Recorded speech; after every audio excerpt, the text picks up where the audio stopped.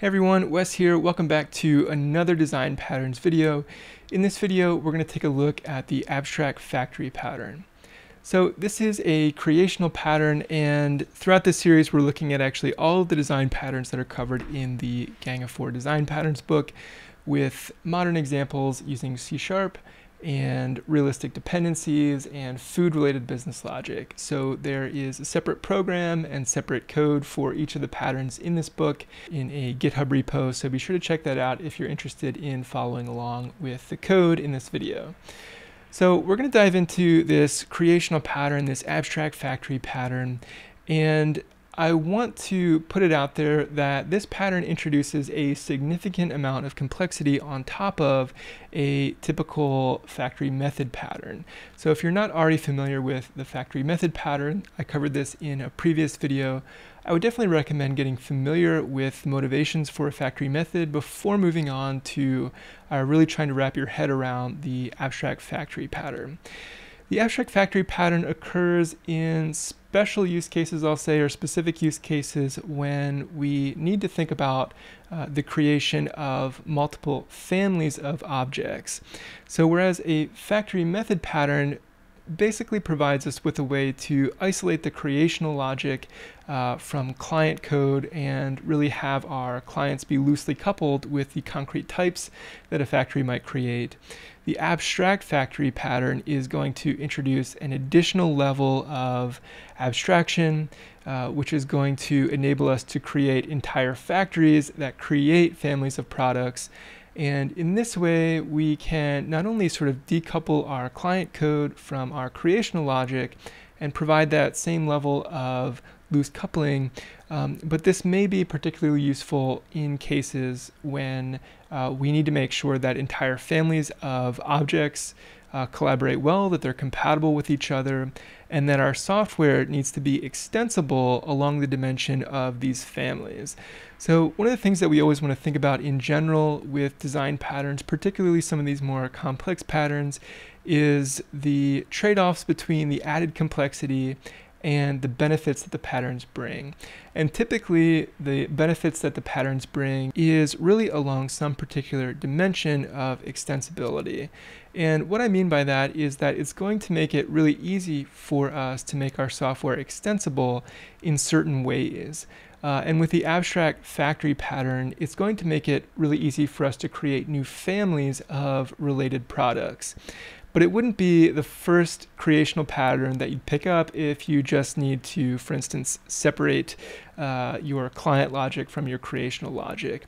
So a lot of times more complex creational patterns like the abstract factory pattern evolve naturally out of business logic that might use something simpler like a factory method.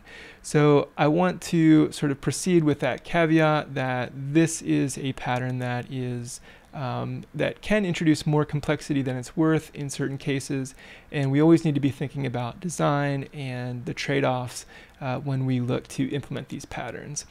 All right, so speaking of implementing these patterns, let's take a closer look at the definition. We'll take a quick look at the UML, and then we'll dive right into a real-world example. Let's dive in and take a look at the abstract factory pattern in a bit more detail. So the abstract factory is a creational pattern that provides an interface for creating families of related or dependent objects without specifying their concrete classes. So let's break this down a little bit. So first of all, we're going to be dealing with this as a creational pattern, and we know from looking at other creational patterns that this means we're basically concerned with the instantiation of new objects. And here we're going to be providing an interface for creating families of related or dependent objects. Interface here is used in the most general sense. This is the sense that I think the Gang of Four authors would use it. Basically, we mean that it's going to provide an abstraction for this behavior. We could implement that certainly as a C# interface or maybe an abstract base class, as we'll see in a bit. But when we see the term interface as used a lot of times in Gang of Four design patterns, basically we mean we're providing a high-level abstraction for some behavior. So we're going to be providing this abstraction for creating families of related or dependent objects without specifying their concrete classes. So this notion that we're creating families of related or dependent objects is really what distinguishes the abstract factory pattern perhaps from the other creational patterns. So it's really going to be most useful in situations where we, first of all, have families of related or dependent objects, but also in particular use cases where we may need to extend our software to include new families of related objects in the future. So as I tend to mention a lot throughout this series, we should always be thinking really hard about the particular motivations and the trade-offs of each design pattern when we are learning them. That way, when we see them in the wild or when we run into a particular situation that might call for them, we can be aware of not only the benefits that they might provide us with, but also some of the drawbacks. So in this case, this particular creational pattern, the abstract factory, is going to tend to only be useful when we have situations where we have these families of related objects. And we may want to extend our software along that particular dimension. It's actually going to make it somewhat difficult actually to extend along other dimensions when this particular pattern is implemented, and so stay tuned towards the implementation details part of the video when we take a look at that. Finally, it's going to be able to do this without specifying their concrete classes. Okay, well, this makes sense. This is in part sort of the motivation for factories in general.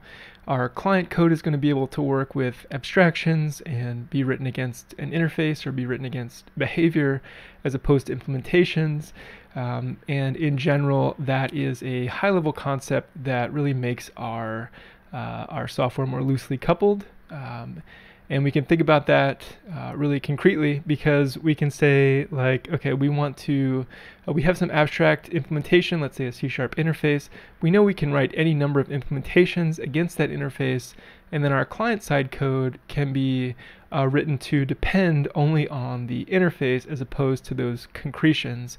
And so we should be able to write and swap out the concrete implementations of such an interface at the latest possible moment. So that goes into the whole concept of late binding and really being able to use polymorphism to our benefit so that we can write against interfaces as opposed to against implementations. In a general sense, this pattern is going to be useful in situations where we have these groupings of objects, similar objects that might belong to a family, as was mentioned in the last slide. And we can use it to avoid tight coupling between client code and concrete products and ensure products from any given factory are compatible. Okay, so there is one significant drawback here. I did talk about it very briefly. This design pattern can introduce some significant complexity over, say, a basic factory method. So as always, with every design pattern that we work with, we want to design with care, and we want to understand the intention and the way that we expect our software to grow before we just sort of cherry pick a design pattern and wire it up into our software thinking that it's going to solve all of our problems. With some of the more complex design patterns like the abstract factory, often the complexity actually isn't worth the benefit, but it's just worth knowing sort of where that when that line needs to be crossed, when the additional complexity and indirection actually do benefit us, in this case maybe because of the way that our software grows or changes over time. All right, so here is the standard abstract factory UML diagram. This is the one that is presented, or at least very similar to the one that's presented in the Gang of Four book, basically following the same conventions that I followed with the other design patterns videos. So in yellow here we have C# interfaces with the dotted line around them, and what we're saying here is that we have some client code that has an iAbstract factory interface, or it makes use of one, and it also makes use of abstract product A and iAbstract product B.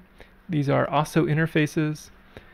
And our abstract factories have ways to create different products. So abstract factories can create product A and product B. These abstract factories themselves can, of course, have different implementations. So we have these concrete classes which are implementations of the iAbstract factory. So concrete factory 1 here is just a class that implements this interface, and it has its own way of creating a concrete product A and a concrete product B. And we can see that the concrete products A and B, they themselves are written against interfaces abstract product A and abstract product B. So we have two concrete factories, two implementations of our abstract factory, each of which create concrete products of type A and type B. And our client, which makes use of these particular products, works with them through an interface. So it basically doesn't matter what concrete type they become. The client can work with the abstract factory, and any implementation of that factory can create concrete products A and B, which our client can then also make use of. Notice that our client only makes use of interfaces, basically. It's only written against abstractions as opposed to concrete implementations. And what this provides us with is the ability to create new implementations of our abstract factory, new concretions, without changing our client code. So our software is going to be really extensible along that dimension of particular implementations of our abstract factory. Where it's going to be less extensible, as we'll see, is if we need it to create new types of products. So we can see that if we were to introduce a product C here, and all of a sudden every factory needed a way to create a product C, then we would actually need to update our interface, and in doing that we need to create implementations for product C in every implementation of our factories as well. So in that sense, this pattern can introduce some additional complexity that might warrant looking for other solutions if our software tends to want to extend or change along the direction of the types of concrete products we have, as opposed to the particular types of families we have, each of which contain a very slowly changing, let's say, number of products. Okay, so let's take a look at the diagram for the way that I've written the example code. Basically, we have client code here, and the idea is that we have a meal plan application that we provide our customers with basically things like grocery lists, maybe some recipes and that sort of thing. And in doing that, we provide sort of the same base types of products to our customers, but they have very distinct groupings or families of the types of products that we provide. So in this case, that dimension might be the customer's diet. So we have a meal plan factory interface which can generate a menu and generate a shopping list, and it's implemented as a keto meal plan factory for like a ketogenic diet, or a vegetarian meal plan factory for a vegetarian diet. And you can imagine that as new diets come along in the future, which of course seems like there's a new diet every few months or every year, our software is going to be really extensible along that dimension, assuming that it doesn't really matter what the client's diet is. We're always going to be giving them a menu and a shopping list and that sort of thing. So our iMeal Plan Factory is implemented by our two concrete factories, Keto Meal Plan Factory and Vegetarian Meal Plan Factory, and they each generate their own concrete versions of a particular product, namely a menu and a shopping list. Our client works with those objects in an abstract form, in the form of interfaces. So our client just works with menus and shopping lists, each of which themselves have high-level behavior defined on them, which may be implemented differently depending on the particular concretion. So there's a keto menu and a vegetarian menu, and the keto menu is going to return, menu items which are ketogenic in nature, and the vegetarian menu isn't going to have meat on it, for instance, and then some very similar type of behavior that you can imagine for a shopping list. So our families in this case are really diet, and the sort of logical grouping of objects within those families are things like menus and shopping lists. And then crucially, as was mentioned the client is working with abstractions. It's working with an interface for not only the abstract factory itself here, which is why it would be called an abstract factory, but also with interfaces for the menu and the shopping list as well. It's a little bit easier to visualize with color here, I think. So when our client basically, in some form or another, whether or not it's through configuration or through some user input, decides that it needs to work with a vegetarian diet, it's basically going to be able to wire up a vegetarian meal plan factory as the particular implementation. We know we can do that at runtime thanks to dynamic polymorphism, and basically bind that implementation at the latest possible moment, so that the client code itself never really needs to change with regards to the particular implementation of such objects. So our vegetarian meal plan factory is going to create our vegetarian menu and our vegetarian shopping list. Our client is never really going to be aware of the particular type it's dealing with. As far as its code is concerned, it's just dealing with menus and shopping lists and something that can generate them for it. Likewise, if we wired it up to use the keto meal plan factory, we would just be using the other part of this graph. We'd be using the keto meal plan factory and its particular implementations. All right, so I think that's enough diagramming. Let's go ahead and dive into the code and look at the real-world example of this meal plan factory.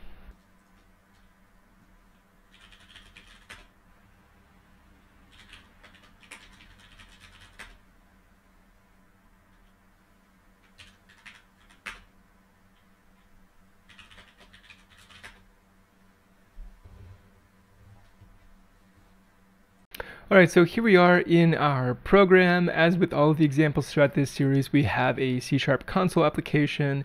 You can find this one in the solution under the example programs, creational examples, and then our custom meal planner console app. So as always, we have a program.c# file here, and we see that we have a single method main. What we're going to do is we're basically going to create our dependencies here. This is the highest level of our application, and so any particular implementations of dependencies we have will be defined here. So in a sense, this is sort of our composition root in sort of DI terms or dependency injection terms here.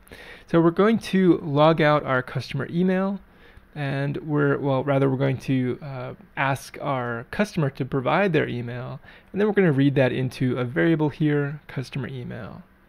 So if it's null or white space, we're just going to return, and basically everything is done. Otherwise, we're going to move into this try-catch block, in which we are going to reach out to a database here, given that customer email input, and we're going to get some type of diet type back, just as a string here. We could take a look at what this is doing. So this method is just a simple static method, and it's just sort of a simple mock implementation of getting some diet from a database. Basically, if the customer provided email is jane@example.com, it's going to return the string keto. Otherwise, it's going to return the string vegetarian. So this is sort of our mock database. We're basically just saying, okay, if you're Jane, I'm going to give you a string keto. Otherwise, I'm going to give you a string vegetarian. So then our variable meal plan factory gets created, and we assign this to the output of get factory for diet type.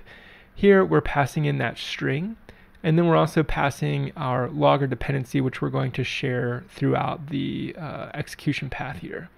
So we're not going to create more than one logger here. We're just going to pass our dependencies to these methods. So get factory for diet type, we can take a look at that. So here we really have the sort of the key moment in which we are effectively providing the concretion that we're going to work with, whether it's the keto meal plan factory or that vegetarian meal plan factory. The reason that we pass our logger as an interface is that both factories have the logger as a dependency, so we're going to wire that in here. So if we get the string keto, we're going to return the keto meal plan factory. Otherwise, with the vegetarian string, we'll return the vegetarian meal plan factory.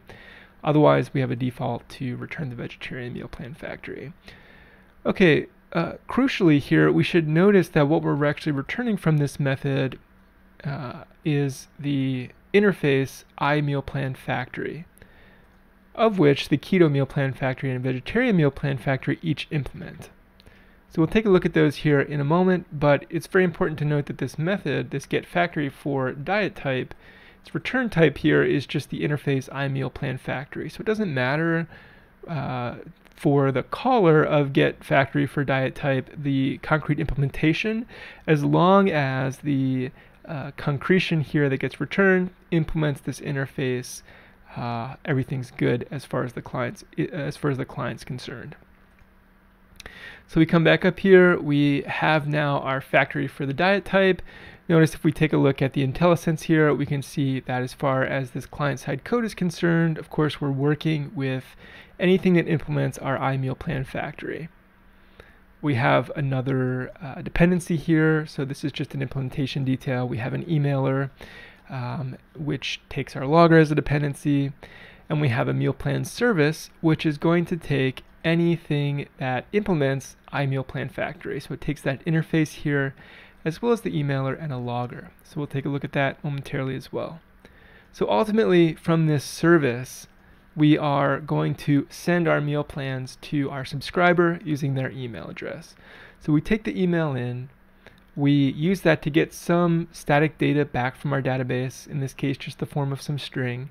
Based on that string, our client knows how to go fetch some particular implementation of one of our factories via this abstract factory, this interface that we have. And then we have some service object here that's able to sort of put all those pieces together. We're able to use that factory that we have and an emailer and a logger to complete all of our business logic to basically send that user their particular menu and anything else associated with their diet plan. But as far as our client code is concerned, we are only dealing with interfaces in our business logic. Okay, so let's take a look first of all at the factories themselves, and then we'll also dive in and take a look at this meal plan service and what's happening there when we send a meal plan to our subscriber. So for that, we can head down into our Creational Patterns class library, and then under Abstract Factory, we have a namespace for our meal plan factories. So we have our Keto Meal Plan Factory. This implements our interface, iMealPlan Factory. We can take a look at that. Basically, this just says to implement this, we need an object that generates an iMenu, generate lunches menu, generates an iMenu, generate desserts menu, and then generates an iShopping list via generates shopping list. So as long as our particular concrete factories implement this abstract interface, if you will, this C# interface, iMealPlan Factory, then our client code can continue to work as expected. So we have two implementations. We have our Keto Meal Plan Factory. We can see it has a constructor with a logger, and then it has its own way to return iMenu interfaces. Again, the menus themselves are defined against the interfaces, and so the Keto Meal Plan Factory generates a keto dessert menu, a keto lunch menu, and a keto shopping list. Okay, so if we take a look now in meal plans, and we come down here under keto and vegetarian, each has its own separate namespace where it has implementations of each of these iMenus and iShopping list interfaces. So we have our dessert menu, which can print a description and print the menu, our lunch menu, our shopping list, and then we have a separate implementation here for the vegetarian option. So if we just kind of take a look at the project structure for something like this, we can see that we have namespaces for the factories. So if we need to implement a new implementation, let's say of a slow carb meal plan factory, we would add that here to this namespace. We would just need to make sure that, of course, it implemented iMealPlan Factory. And then we would create a completely new namespace for the meal plan and put the concrete implementations of the dessert menu and the lunch menu and the shopping list in that particular namespace. So I think things can stay pretty organized in that regard. We'll talk about the drawbacks here in a moment. So we can see our interfaces here. Basically, I just keep these at the level of the Abstract Factory namespace. Then our meal plan service that I mentioned we take a look at. this is mostly an implementation detail. This is just basically how all of the pieces come together to perform some specific piece of business logic, which in our case is sending a meal plan to some subscriber. So this gets called all the way back up from our client in the console app, where we take in that subscriber email, and we do some logging here, and then we use our factory to generate the lunch, dessert, and shopping list. Lunch menu, dessert menu, and shopping list. And we can see that those get passed as dependencies via constructor injection here, if you will. Basically, we are just passing the dependencies we need as interfaces to the meal plan service. This lets our meal plan service itself also work with any implementation of not only the meal plan factory, which is the subject of this video, but also any other of its dependencies. So something that sends emails and something that writes logs. Okay, so all that this meal plan service is responsible for is taking all of that behavior and essentially forcing it to collaborate to send a meal plan to a subscriber. So it generates the menus and the shopping list.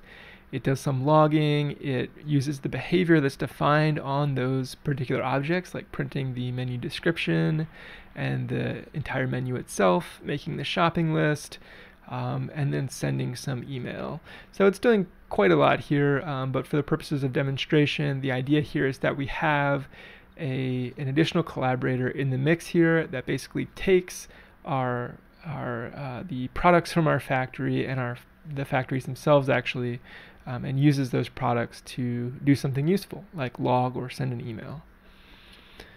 Okay, so let's talk about the drawbacks really quickly. We can see that it would be really easy here, I think, to extend our application along the dimension of diet, which is the motivation for the abstract factory, in the sense that we're talking about collections of objects that belong to particular families. So I could create a new meal plan factory, as mentioned, for like the slow carb diet or whatever else that we have, vegan diet or something like that. We could put those in here, and it's very simple, it's very extensible. We don't need to change any other code. We don't need to change the meal plan service, for instance, if we just want to add a new diet. Presumably we have some way for a customer to sign up and assign themselves some particular diet. We know that in our client-side code, this just gets keyed on as a string, so this could be anything. It's just some static data that exists in the world. Has no notion of the downstream type that's going to get created based on its value. So in that sense, we have a very extensible structure along that dimension of object family. Where this pattern kind of works against us is, imagine that per family, we have some new particular type of product to create, and that has its own behavior. So right now we have menus and shopping lists. Let's imagine that our software changes a lot in terms of the particular features that we offer per diet or on a diet basis. So let's say we also per diet provide some type of eating schedule, let's say, or any number of other things that might be associated with a particular diet. So if we did that, we'd need to create a new interface for that object, and then every diet that we have an implementation for, we would need to write a method for in its concrete factory. So this is not particularly extensible. We have to go in, and we're not creating new files here. We have to open up the existing concrete factories and write new implementations for those new objects that now become part of the family, if you will. And so that is one thing that you want to think about here, I think, in terms of complexity. This pattern is already fairly complex as it is, although we can see its benefit in terms of extensibility and loose coupling in certain ways. If our application grows in other ways, then this pattern essentially buys us nothing for all of that additional complexity. So let's imagine now that there are only 2 diets in the world, or only 2 diets that our application will ever be concerned with, and we never plan to change along that dimension. but we do plan on having lots of different types of products associated with those diets, say like a schedule. We're going to constantly have to be coming into these classes to add that behavior to both of these diets. This would get even worse, let's say, if there were, say, 12 diets themselves which never changed, but whose features and whose actual products changed, as was mentioned, because then we're going into those 12 concrete factories every time we want to add a single new product that factory can create and get added to the family. So definitely worth thinking about and sort of understanding those trade-offs before we rush out to just use the abstract factory, I would say. Definitely think about the ways that your software is intended or expected to change, as always. And yeah, the abstract factory, very interesting pattern, pretty nice way, I think, to deal with the particular type of situation that we might have like this, where we may have families of objects that change over time. But of course it comes with its drawbacks. So thanks for watching. I hope you enjoyed this video. If you got anything out of it, I'd really appreciate it if you liked and subscribed for the next design patterns video, which should be coming shortly. It's good seeing you, and I'll see you in the next video.